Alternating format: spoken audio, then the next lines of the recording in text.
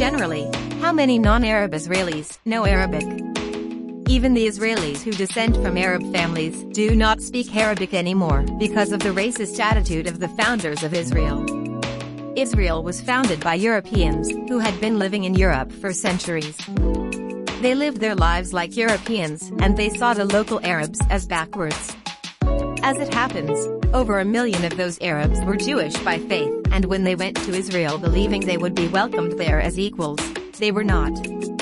Jews of Arab descent suffered from a lot of discrimination, and if you wanted to get ahead, you had to drop your much richer Arab culture and adopt theirs. Arabs are continuously branded as terrorists, and the less Arab you are, the more you are accepted in Israeli society. For this reason, Arabs who wanted to fit in did all they could to lose their identity and become European. Also, non-Arab Israelis who do take an interest in Arabic culture are often called traitors or terrorist sympathizers. Israel can say what it wants about its Arab neighbors. The fact is that they treated their Jewish citizens with dignity and respect for thousands of years, which is more than I can say for Israeli treatment of Arabs.